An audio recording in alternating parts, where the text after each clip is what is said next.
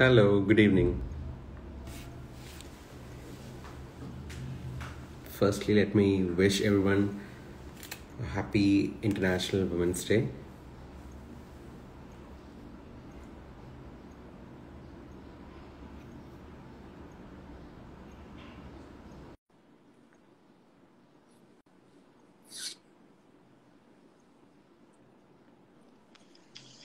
Hi, Hi, Jen. How are you doing?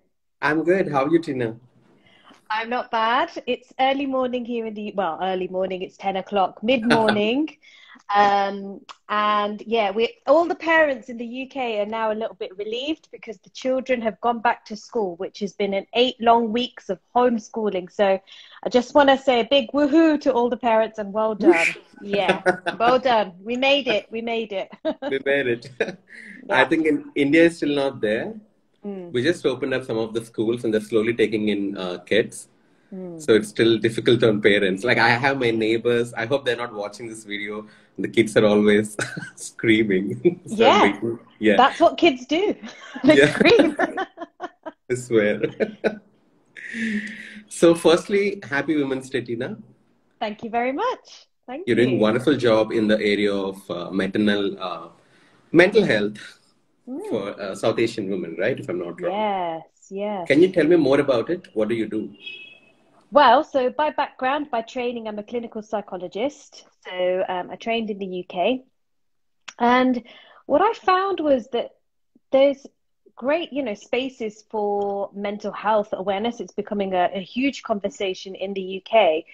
But what we realized very quickly was that there's not space for conversation around cultural nuances and the differences and the difficulties that we experience within South Asian communities. Um, and I felt like that this wasn't a big issue really in terms of addressing this community's needs, but also then starting to think about how do we bridge that gap between what services can offer and how people like myself would access these services. So there's lots of gaps here, and we've been talking about mental health and race for years, 15, 20 years. It's been a topic of conversation, but I think the problem is that there's just so much work to do within the UK in particular. And we've been hugely inspired by the work done in the US following George Floyd and all of the stuff that's happened over there with the Black Lives Matter movement. There's been this sort of ripple effect across the pond into the UK where we're starting to really talk about how race matters and race and racism actually is a problem within the UK. And as I sort of started to talk about these issues within my social media platform, it became hugely apparent that, people within India were also talking about the same issues, but not so much from a racism angle, but from an angle of that South Asian women actually experience high levels of psychological distress. And these are actually caused and perpetuated by cultural factors. The fact that actually, on Women's Day, we're celebrating women. Within Hinduism, our goddesses are celebrated. And actually, when we think about how we treat women within the South Asian culture, there's this huge gap of, how does it look like in practice? But then how are we, praying to our goddesses? This is a huge, huge difference here. We say one thing, but we do another. So for me, this is a big, big issue. And because, the whole area of women's mental health is so huge, it starts from what the things we start to say to our daughters, the things we start to say to our sons. And there are amazing groups and platforms out there that are starting to talk about, patriarchy, gender equality. There are platforms where we're starting to address things from a micro level, like we've got the Pink Laddu project, which is international, started off by somebody who felt passionate about gender equality from the moment that we start to give out our mithai, from the point that small act is so important. The Yeah. fact that, I don't know in your community, but in our community, certainly, when girls are born, we give out jalebi. And when boys are born, it's benda. And actually, there's a difference there. And actually, there's a significant difference. So all these small movements are adding up. And, we need to start to have these joined up conversations around, okay, all this stuff is happening out here. Now, how is this affecting women's mental health? How is this affecting, young women growing up? And, we've seen within the UK in particular, this sort of issue around how growing up with the conflict of two different cultures has really caused a lot of psychological distress in women. Back in the late 70s, early 80s, and 90s, there was parts of research that was done that showed that actually South Asian women were were expressing the highest levels of depression and suicide attempts, across all communities. And this was a really significant proportion of women. And, a lot of researchers were confused as to what's going on here. And when we start to ask women these questions, they talk about this feeling of being conflicted. One minute they are Indian, the next minute they leave the house and they have to become very westernized, and the conflict and the challenges that raises. Fast forward 20, 30 years on, the problem still prevails. It's still a problem. Women are still being forced, to almost choose what they are, but they're having to constantly switch between, not being Indian enough or not being English enough or British enough. So this is causing a lot of problems for South Asian women, particularly in the UK and out in the diaspora. But I know from kind of reaching out to people within India that there is a movement, there is a rise where they're challenging patriarchy, they're challenging these sort of ideas of what women should be.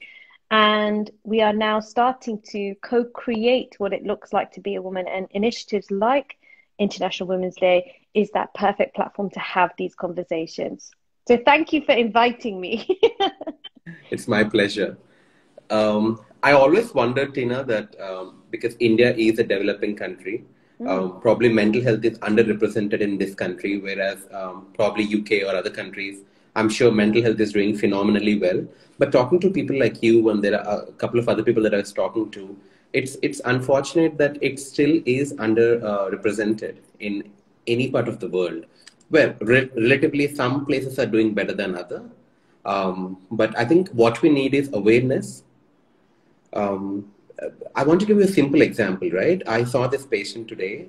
I think 48-year-old woman was brought to me with symptoms of clinical depression and anxiety. And I was talking to the patient, and I asked husband, can you wait out for some time?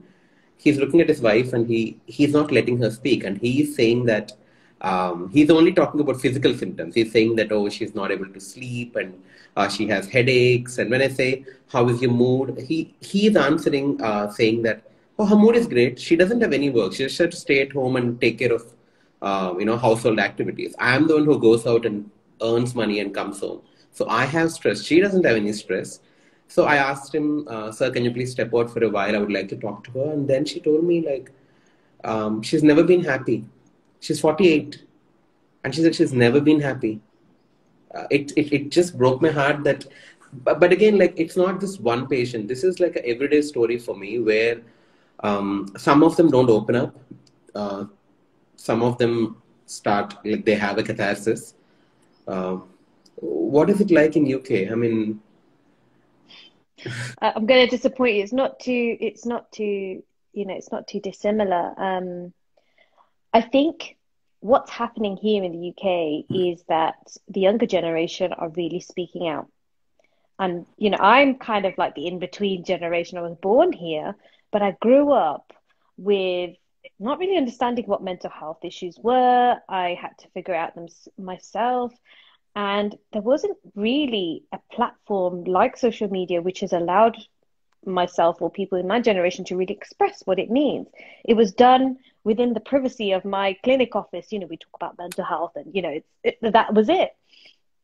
But fast forward now to 2020 or 2019 or whenever this sort of revolution started, where we started being honest about the struggles. We started to all say, you know what, I too feel the pressure of I don't know, needing to please my parents to study whatever degree that I needed to study in order to make them happy. And it's that same narrative, isn't it? It's that same narrative of the pressure that we feel to conform to what society expects of us. A bit similarly to your patient, you know, that you saw this morning, that she probably felt a lot of pressure to conform to what society is expecting of her to be this woman or this wife or this mother, whatever she is. And, you know, within the UK, it's again very, very new in terms of challenging what does motherhood look like. And, you know, this has come from predominantly a white middle class lens that we've seen this shift. And now we're seeing, you know, Black mothers talk about it, South Asian mothers talking about it, that actually we are unhappy and we be different. And we want it to be different for any other woman that comes into this space. So we aren't, you know, two different kind of countries experiencing very different sort of expressions of mental health. I think they are the same. I think the difference is that the younger generation are pushing forward with educating themselves. They are very much in tune with the language that we're offering them, and they are challenging it. Whereas anybody in sort of my generation and above are struggling with it and have had to push down all these feelings, push down all of these experiences that we've sadly had to experience, and they're now slowly bubbling up. We're starting to make sense of this. But the problem we've got, I think, in this country in particular, is this idea of how we express what mental health is, or the difficulties around mental health. Now, you were saying that, you know, your client was, you know, talking about sort of physical symptoms. And we see this across the board in the UK, that whenever we have somebody who is of an older generation, from a South Asian community, they often will present with somatic symptoms, right? That's the first thing they talk about. And I often wonder that there hasn't been this sort of understanding or the conceptualization of what are the kind of cognitive or the emotional words, because one of the things that we find within South Asian languages is there's not often the words to describe how we are psychologically, emotionally feeling.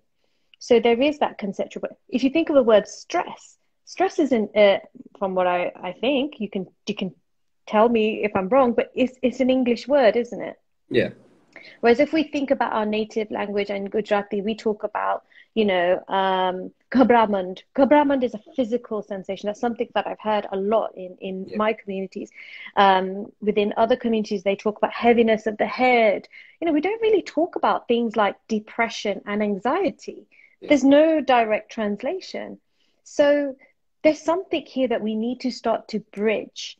And one of the things that I'm really passionate about is this concept of decolonizing mental health, decolonizing psychology, because the frameworks that I've been taught as a clinical psychologist has come from a predominantly, you know, white European Eurocentric lens. All of the studies that have been done on you know, on the models that have been tested, or the approaches or treatment approaches, have come from white European people. And I think that we need to start to challenge this. We need to start to think about, hold on a minute. So if this works for white people, that's great. But does that mean it's applicable straight away to South Asian people? And is that why South Asian people aren't coming into clinics like yours and mine straight away? Where are our people going? And, you know, these are just kind of anecdotal conversations that I've had within my family and friend circle. My family and friends are more likely to go to priests or, you know, other types of healing, more holistic healing. And actually, we need to be thinking about, why is it that they go there first? What's that about? How do we start to integrate that knowledge? How do we start to integrate the knowledge of yoga, you know, and the knowledge of Ayurveda and all of that, and start to think about the utility to help the community that we're trying to serve? Yeah. Yeah. Yeah, I mean, spirituality is a very big. It plays a huge role in Indian communities, right? Yeah. Um, but I would tell my patients to come to a doctor and also go to a temple. It's not a replacement, right? Like you No, can't go to temple, go to like some kind of faith healer, and then because it's not working out, and then you're coming to me. By then, probably it's too late. that's right. So, science and spirituality and psychology, all of this go hand in hand. I don't think so. They're Yes. very, very different. But Yes. they're not options. Like you have to go through the whole system, to get better. Um, Absolutely. yeah. Also, what is your idea of feminism? Because feminism can go really wrong sometimes. Where, according to me, I'll tell you what feminism is. Right? Feminism is not hating men, but coexisting with men, right? Wanting equal privileges, opportunities, rights, to express and to just live the life they want to be. They want to live. But some places, what I'm saying, feminism is it's anti-men revolution. But I was telling my friend the other day, but somebody who's stigmatizing women and women's mental health are women itself. Like it can be like, for example, if you are stuck in a abusive relationship, you naturally would go to your mother because probably she's a woman, you should understand, and but she's suppressing you. She's telling you that it's okay, you know what, your husband is your god, you're supposed to behave according to his mood because he has a lot of work pressure, so you're supposed to keep him happy and satisfy him in every way possible. So I think women need to educate women here to stand up for themselves is what I think, because um, it's girl tribe, right? I mean, I'm a big feminist in a way. When I say feminist, people are like, "Oh, but you're a guy." I said, "No, feminist is not being a girl. Like, it's you believing in like an equal world." What That's is it. your take? Like, what does feminism mean, like, in people that you meet? Yeah, I mean, I was very similar to you in that when I started to understand what feminism was, I mean, I came across the word long, long time ago, and I just thought, oh, well, they're just, bra burning women that are angry at men. That was my initial thought. And as I've started to really immerse myself in the ideas around feminism, it really is about this idea of, see, this is something that I was discussing only a few days ago with colleagues of mine, that is it equality or is it sort of this idea of living, I've forgotten the word now, not collaboratively, but in kind of harmony Yeah, with the other gender, with men. There's something about that, isn't there? There's something about, that's the word, complementary. yeah, How do we complement each other? How do we sort of work in a way, live in a way that makes sense for both genders, and, also what I'm really proud about the idea of feminism is that this isn't just about gender. yeah, This is about ableism. This is about race. This is about, sexual orientation. This is yeah, across all of the boards that oppression exists. yeah, And that is what we fight for. That is who we are standing up for. yeah, That we live in a world which is, governed and kind of viewed from a lens of white heteronorm, you know, a lens. And actually, that's not how the world looks. yeah, The world looks beautifully diverse and beautifully different. And actually, how do we hold space for every voice in the room? How do we start to include, conversations around caste, religion, race, whatever it is, all of that has to be part of the conversation. So for me, that's what it's about. And, as a psychologist, I've always felt that those issues are rooted and are often the cause of mental health difficulties in communities. Why do we see such a big, you know, um, sort of range of psychological difficulties within poorer communities or in Black and Asian and minority ethnic communities in the UK? Why is that? there's got to be something there. And this is why I feel like it's important to talk about feminism as a sort of all around Yes. challenging, the kind of the idea of it. Yeah, absolutely. Yeah. I mean, I have some observations, right, that I was thinking. Yesterday, I was making a video, compiling a video about women's mental health. And I was thinking, why is it that people have to fight for equality? Isn't it supposed to be such a basic thing? I mean, why should I think like, oh, thank God I'm born as a guy, like I can live my life. I thought about it many times. I'm like, oh, thank God, like I'm a guy, like I can do whatever I want, I can go Mm. wherever I want at any time that I want to, without being worried. Why should I think like that? And there are days where when you scroll down the news, when there's a lot of sexual abuse or molestation cases, I get scared. I discuss with my family saying that I'm even scared to have a girl child. I want a girl child, but I'm scared to have a girl child because it's scary, like why should it be like this? And another observation that I had was, um, you know, when you say someone's strong, right? It's a very subjective word, right? It's your observation about them, right? Um, I was watching this dance show yesterday, right? It's an Indian dance show, and apparently this couple wanted a boy, but they have a girl, single girl, a single child who happens to be a girl, and Mm. she is apparently like making money, performing and taking care of her family, right? So everybody is telling she's not my daughter, she's my son, and everybody's clapping and being very happy. I was wondering, why is it that just because she's strong, you equated her to being man of the house? Why can't she be woman and still be strong? These simple things, how you naturally equate, like even when you abuse, you say like, some words where you refer to a female reproductive system and equate it to weak. Whereas we talk about like a male reproductive system is like, that's strength. But it's the other way around, like anatomically talking, female reproductive system is the strongest. It Strongest. holds a life and, gives birth. So these are my some observations. I was just wondering, I was thinking, oh, what a funny world, we live in. It's true, but these are those small things that uphold those ideas around, where female women's status is and kind of, men's status is, that it was designed to hold people in a position of power. That's it. Simple. And it works, clearly. But what we're also finding is that women can do all these things.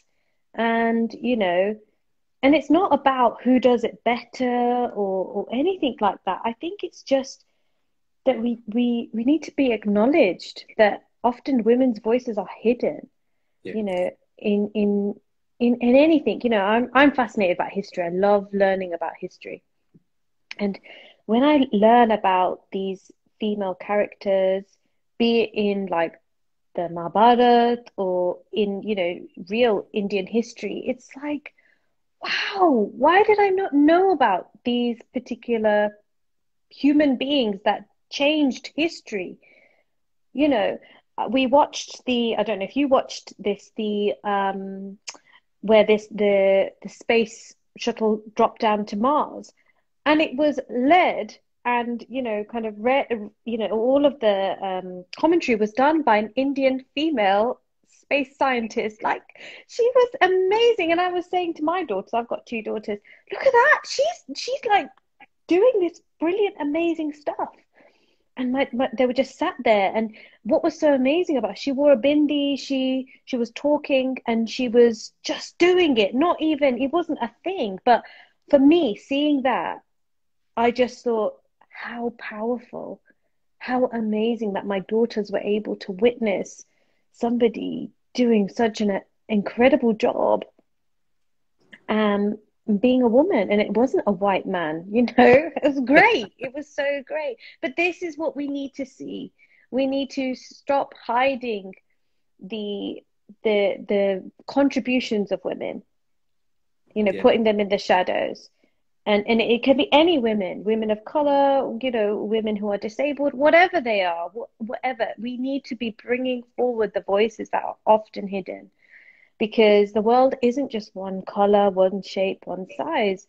It's varied, and it's beautifully varied. And the more we start to see it, the more that we will accept ourselves. You know, for us, it's so important to be able to be seen, represented in some way. I get, you know, comments all the time in my, you know, DMs of, it's so great that a South Asian psychologist is putting herself out there. And I was like, I'm not even doing anything special. I'm just saying what I Yeah. think. But, you know, to inspire the next generation, that is what it's about. I'm not doing this for myself. I'm doing this because actually I want my world to look different for my children. Yeah. You Yeah. know, that's what I want.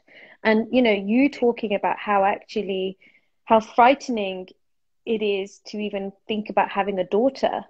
I mean, I feel that. I feel that every time I see the news. And I mean, you know, the UK, okay, it's safer, but we still have inequality. We still do have to think twice about walking down that street at night. We do. There's no question about it.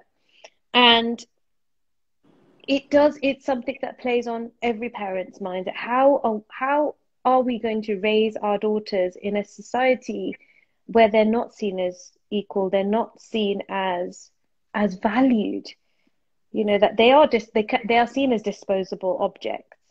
And that's not what we want, because I want my daughters to feel like they can do anything, create change in the world. Yeah. I mean, that's beautifully said.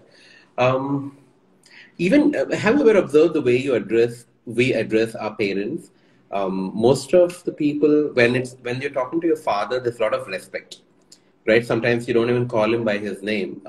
You would call him um, daddy or whatever, Mm, like mm, in local languages, you'll call with respectable connotation, you use it. Whereas when you're yeah. talking to your mother, you're very casual about it, which is okay. You're friendly, but then I think there is somewhere like, like you take your mother for granted compared to your father, because as a kid, when you're observing, you feel like, your father is going out and, making money and taking care of the household and paying bills and paying for your education or getting you a bike or your first car or your first mobile. Whereas you're saying mother is cooking. I want homemakers to be represented very well, because people usually look down upon homemakers, right? Hmm. People believe like a strong woman is the one who goes out against all the odds and fights with everyone, and makes bread and butter for the family. But I feel like homemakers are the ones who's done a lot of sacrifices. They are the ones who run the household. They can run a country, if you give them a chance, because they are very smart. What are your views on it? Absolutely. I think that we devalue Yeah, the we devalue what women's work is. And there's been lots of writing on this from a feminist angle, but from a white kind of lens. And, you know, I would love to see more writing and literature and research written from a South Asian angle, because it still is a perpetuated sort of concept that, you know, housework, women's work, and that's really anyone can do it, and you know, it's easy. um I think that also the tides are changing here in the UK. We are seeing, well, I'll kind of go back a bit. So when lockdown happened, what we found is that there was a huge shift back into women were doing a lot of the homeschooling, the chores, you know, and still trying to hold down a career.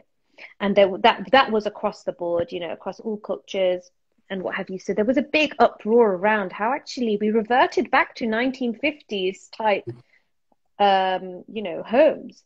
yeah, Um, but I think that in general, there is a shift, and especially within the South Asian community here in the UK, and maybe in the diaspora as well, that men are starting to take more active roles. within child rearing and homemaking because they see it as a valuable thing to do. They see value in contributing to the home. And the impact that has on the children who are observing this is going to be profound. What we know about like child development literature and attachment literature is that, you know, there is that idea that the mums will always be there, you know, and when I speak to my adult clients about what was your relationships like with your parents? Oh, dad was always working. Wasn't really close to him, but mum was always there. And they would have this sort of relationship with mum, but she was there. There was something about being present that was quite powerful for many adults that I've worked with. And it made me think that what would happen if dads were present? What impact would that have? And, you know, if you think about this on a broader sense, that our society doesn't allow for dads to even be at home.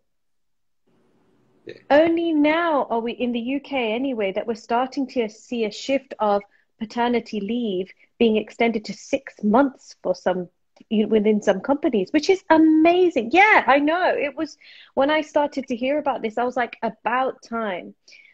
And you can split the paternity leave as well. So moms, if they wanted to go back to work sooner, they could. And dads would then take that role to, you know, care for the baby. So we're starting to see a very short shift. It's starting to happen, but it's happening.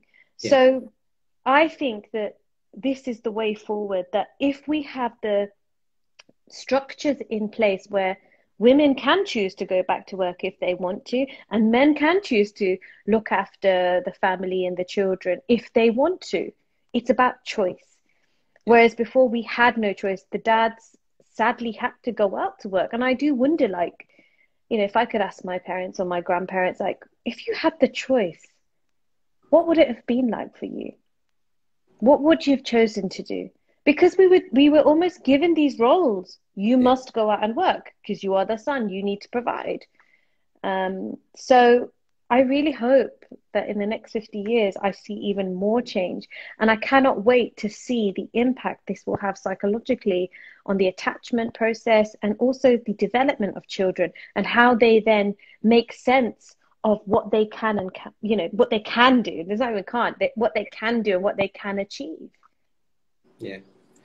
I think there will be a huge shift in the attachment process for better, because when I see women when they bring their children with some kind of issues like teenage daughters, teenage sons, they always tell that my mom always is behind my life. You know, she's always nagging. She's always asking me to do things. I said, what about your father? They're like, my father is wonderful. I said, but when is your father present in the house? They say whenever he's present, like he comes home at like 8 o'clock and 8 to 9, I have really good time with my father. And my mom is always nagging, you know. Then I was wondering, you know, what went wrong here? And I started interviewing both the parents. And mothers would be like, I'm there in the house and child rearing and, you know, getting their homeworks done is my work. So obviously I have to, you know, use maybe like punishment in an effective way or reinforcement techniques, etc. Whereas father is that that dream that comes and, like, you know, makes them happy, you know, buys them, gets them some chocolates or some food home and stuff.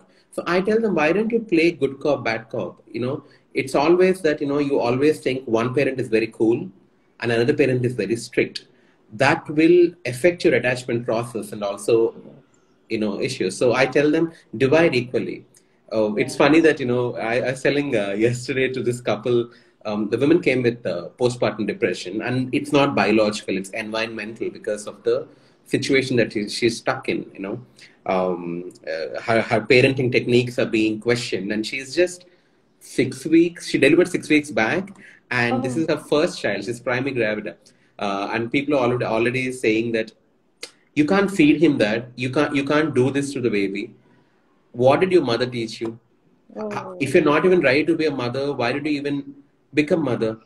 You know, these things are being told to her, and she started crying and saying that, why is I'm figuring all of this alone by myself, and even I'm working just like my husband, and why is this extra responsibility just on me? In this process, she's not even she's regretting having a child. Oh dear.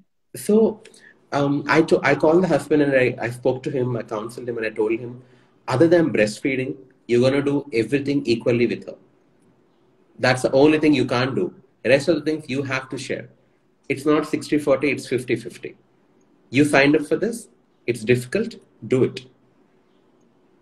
Because her sleep can't get disturbed, because sleeplessness will worsen postpartum depression, Absolutely. right? And get the support system that she wants. If you are bringing your parents that she is not close to, maybe, and if they are taunting her or saying, being passive aggressive towards her, that's not going to help her mental health at all. Bring the support that she needs if you can't support. Mm. So this is everyday story. This is not this one peculiar case that I see. It's every single day, in the family, in the extended family, in my patients. It's there all everywhere. Yep, Yeah. absolutely. It's the same thing here in the UK. It's no different that we see this sort of conflict between what should and you shouldn't. It's that rigidity, isn't it? It's so difficult to separate from. And you think during that vulnerable time, poor woman, I just think, oh my gosh, already she's feeling physically vulnerable, she's psychologically vulnerable, she's trying to go through all these shifts and changes and trying to adapt into becoming a mother, because we know that you don't just become a mother overnight. It is a process, it's a gradual process, and it's an identity change from going to wife or person who didn't have this responsibility to all of a sudden now having to have all this responsibility to make sure that this human being is alive and kept alive. That's a huge responsibility. We forget the importance of creating and trying to keep these human beings alive. That's far more important than how much money you're going to make in your job. This is the next generation of human beings that could potentially be running the country, Yeah. potentially, or part of that. So it is a huge responsibility. And yes, it should be shared. We in the UK we talk about this idea of the village, the village concept, that it takes a village to raise a child. Yeah. Who's in your village? Who is part of that? And this is not just the early days, this is now throughout until they're teenagers, and even when they're adults. Who is part of that village to help you nurture this child and support you as a parent as well? And these are the things that I think, I wonder back to what it was like 50, 60 years ago. My parents were born in East Africa, so my grandparents were indentured to East African countries. But I wonder, even generations further back, my great grandparents, what was it like for them growing up in these villages?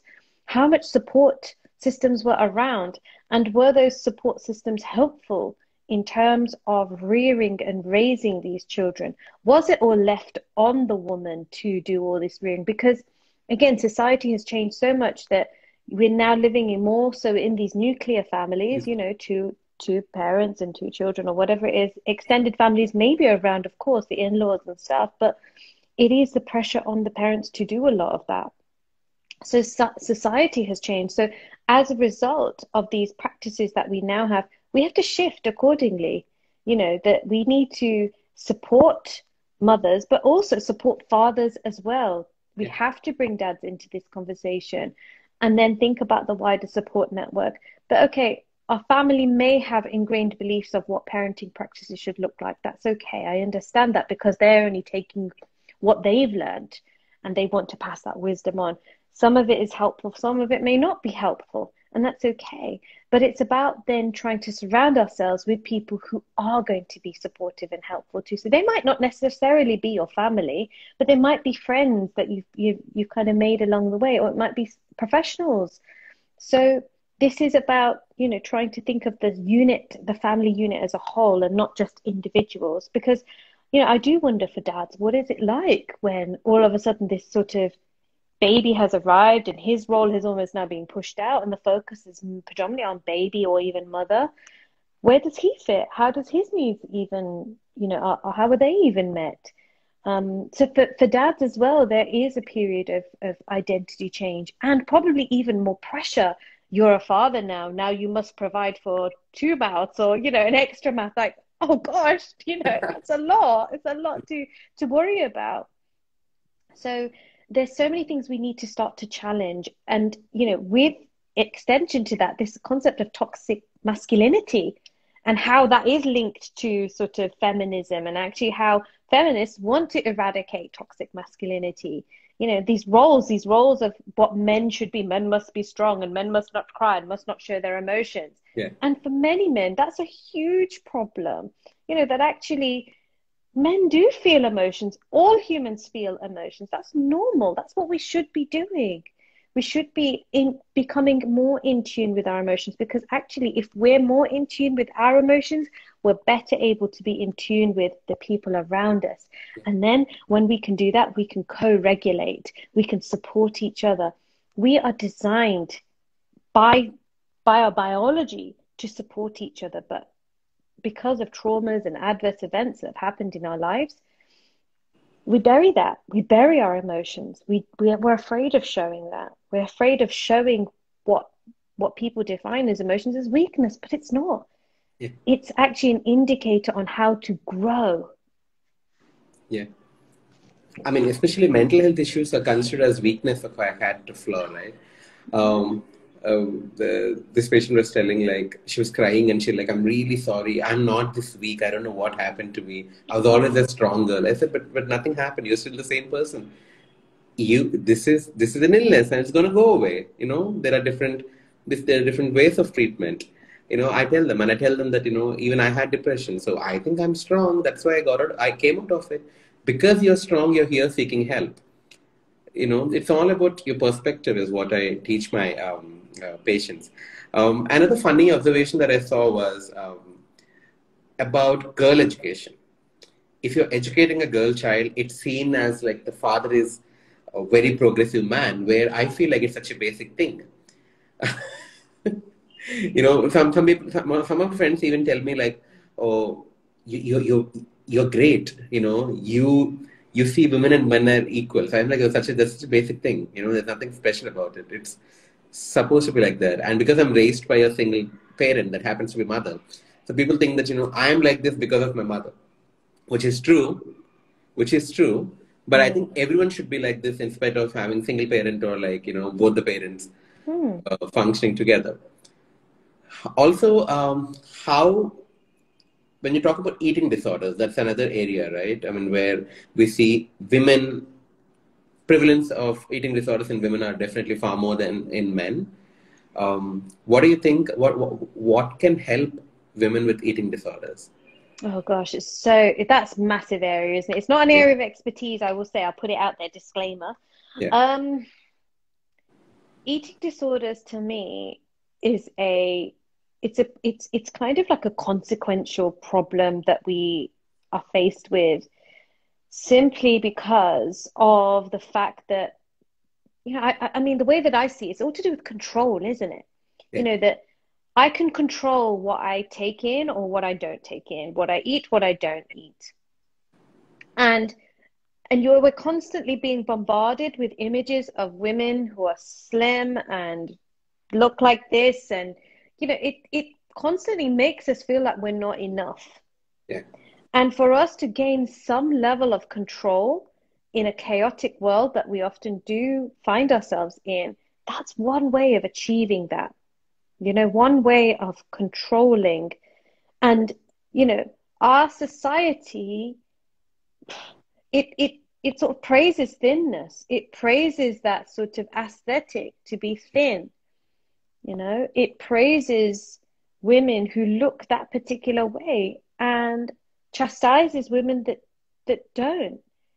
And it's such a problem in our society, in our communities. And I don't think it's only limited to women. I know that men also experience it because, again, social media, images we're constantly seeing, Bollywood films, when you look at Bollywood films and how the bodies have changed, it's huge, isn't it? Like, Yeah. I was born in the 80s, so I grew up watching films in the 80s. I watched some of the earlier films in the 70s and 60s. And bodies looked so different then. Yeah. And now, fast forward to 2020, everybody is super slim with six packs and, that's all you see, and you just think, is that really achievable for somebody who's me, lives a normal life? And the reality is no. But if you're constantly bombarded with these images, if you want to be desirable, you need to dress this way, look this way.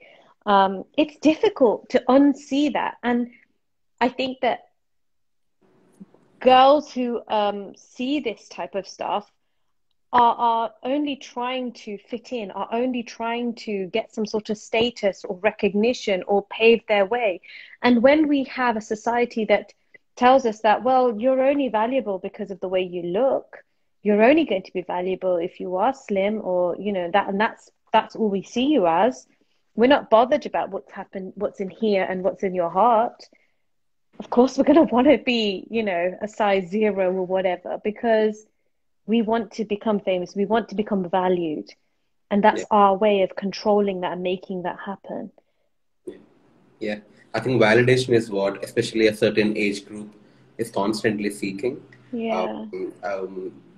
I think one solution for this would be like people like you and me, like who are interested in educating people, should be called for maybe these schools and where there are different NGOs where we can educate other people to educate more, because you and me can't cover a lot of areas, right? Like we can't cover, not possible geographically also. No.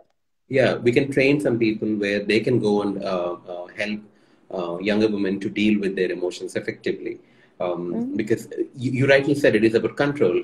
When I asked this particular one of my patient, I think last week, why are you doing this ritual of eating and purging? She says that nothing else in my life is in my control. So only this is in my control. So at least I'm thriving by doing this at least. There are always environmental causes. So for people who are watching, why we are doing this talk is for you to understand that, yes, mental health conditions can be genetic. There are some risk factors that are not modifiable. You can't do anything about it. But by and large, it is also hugely environmental. And when I talk about environment, yes, men and women both have environmental factors, but women seem to be having a lot more environmental risk factors than men.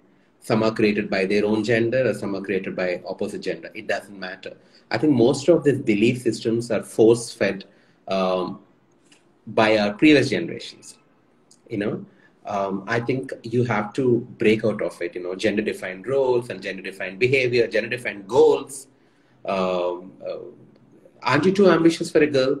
Is what I heard someone say it. So I told this man, why are you treating your wife like that? Isn't she supposed to be goddess of your house? He very sarcastically told me, yes, that's why I want her to stay home. Wow. Yeah. Wow. I said, yeah, she's the goddess. That's why I want her to stay in the room. There's a lot here, though, because when I was reading about the literature into partition and what happened, because again, we're still learning about that, because a lot of that history was erased, how in that time, in particular, how women were all holding the honor of the family, the Izzat we talk about, don't we? And how if a woman was taken or raped or whatever, there was that huge destruction of the man's and the family's honor. So I think about how that has traumatized many of these families who've held on to these narratives around, how women do hold the izzat of the family, and how, just like your client's husband said, well, I'm going to keep her at home because I need to protect her, or whatever it is that he's trying to do. But these are ingrained beliefs because they come from a place which happened many, many years ago. There's no threat anymore. The threat has gone, I hope, in many ways. We have to start to empower and encourage our women. Without that, we will constantly live in fear. We don't need to live in fear anymore. Let's educate and build a society where we support each other. If he empowers his wife to be whatever she wants to be, how is that going to affect the world, the system around? How is he going to benefit from that? He clearly is going to benefit from that. Yeah.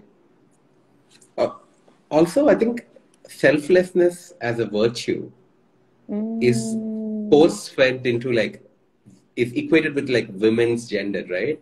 Oh, yeah. I, I'm like, get out of selflessness, practice self-love, and self-love doesn't equate selfish. Even how you portray mother's love as, she's always going to keep her child. I tell all the mothers, please place yourself first, then your child. What kind of example are you setting for your child? Yeah. If you're not going to take care of yourself, and if you're only going to like take care of your child, what is it going to look like? I when people say, oh, she's selfless, I find it very stupid, to be very honest. I tell them, like, no, forget about being selfless, practice self-love, because self-love, I feel like it'll heal a lot of mental health conditions and physical health conditions also. Yes, they go hand in hand, don't they? Of Yeah. course they do. And I think that there's this sort of like the selflessness it's like you wear it with a badge of honor. Oh, I'm a mother and I'll do anything for my kids. Yes, okay. Yeah. In some ways, I understand that. And that it's this sort of romanticized belief that we should be like that. But in reality, if I'm, on the floor on my last breath, how can I be a good mother to you? Yeah. If Yeah. I'm struggling with my physical body, how can I be a good wife? How can I be a good daughter? I can't be there for you because I'm not taking care of myself. And I think this is something that we all struggle with in many ways, of almost allowing ourselves to take care of ourselves. There is this belief that, but you're going to take care of me, but you're going to take care of me. It doesn't matter if I, burn myself to the ground, you'll take care of me. And that, I think, is the huge problem, that we're expecting someone else to do it for us, Yeah. when in fact, we can only control what we take in, how we treat our bodies. Yes, people around us will be able to push our wheelchair should they need to, but they're not going to be the ones that are going to be helping us to strengthen our legs or whatever it is that we need to do in order to stay fit and healthy. I think that I see this cycle of, I'm going to burn myself, I'm going to just be this martyr as a mother, and then when my time comes, my children or whoever will take care of me. And Yeah. that's the wrong way. And this Yeah. is where we see a huge difference within cultures, that the collectivist culture has this idea that, well, they'll take care of me, they'll take care of all of it. And I think that that's fine in many ways, but also at the same time, why don't you live your life to your full potential? Why not live like you said, your 48-year-old or 42-year-old female patient who came in, live your life to your full potential. You won't look back and think, oh, if only I did that. And if only I expected them to have done that for me. No, Yeah. that's not how we find happiness in our life. We find happiness in our life through the things that we create. We go out and make happen. And it could be that you grow some beautiful plants in your garden. It could be that you, I don't know, start writing, but it's your growth that you see joy in. We have been fed this idea that joy and happiness comes from external things. It Yeah. doesn't. It comes from within. It comes from seeing our development and growth, learning to play an instrument, learning a new skill. That's where we see joy, not from going out and earning money or expecting others to take care of us. That's not joy. That's not growth. Yeah. At any age, at any. Absolutely. Yeah. Yeah. Yeah. Yeah. I ask all my perimenopausal patients that, why don't you go, what's your hobby? They're like, oh, I'm nothing. My whole life went by just taking care of my kids and my husband and my in-laws. I said, well, now is the time. Now that, everybody is like on their own way, why don't you do something? They're like, oh, at this age, what will I learn? I'm like, oh, life expectancy is much more than what you think it is. You're just 45 or 50. So I tell them, like, if you want to learn dance, you can still go and dance. Some of them look at me like, I'm this young doctor who is talking. I bet they're thinking we need to swap places. We need to get Durham checked out, don't we?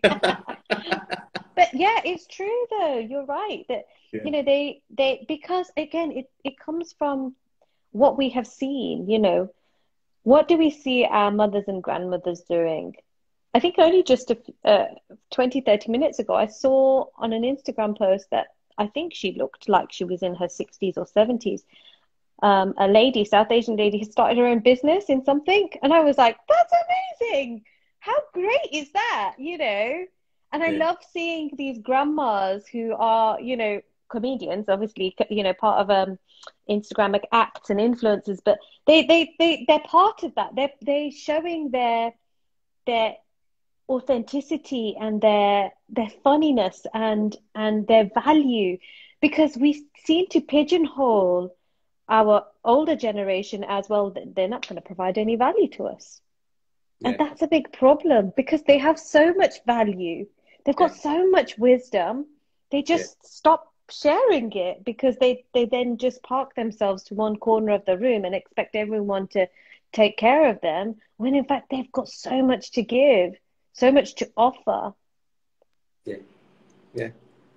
I mean, I'll give you an example of my mother, right? I mean, for the longest part of my life, I didn't even know she was a sportswoman. She's a homemaker, and she looks a certain way, and I thought she's very docile and very naive, all of that. And someday I was just looking for some certificates of my school certificates, and a huge suitcase of certificates just dropped down. I'm like, oh, what are these? Then I'm seeing her name with obviously a different initial, like surname. I'm seeing her name, and she has these trophies and certificates. She represented, she went for interstate competitions and interdistrict competitions. She won winner or runners up. I was like, what? Who is this person? And she's shying away from it. And she's like, no, that was just before marriage. I'm like, oh, what changed after marriage? Did you have a head injury? Aren't you the same person? Isn't that interesting that, Yeah, you know, there's that huge change pre and post marriage, that we have to yeah, let go of our identities, but actually that part of your mom still is there. yeah, yeah, She still is that athlete inside of her. She's just had to suppress it. And yeah, this is what I see, that all these women that become mothers, or whatever they do in their life, they have so much to offer, yeah, so much. And it makes me really sad that they have to let that go.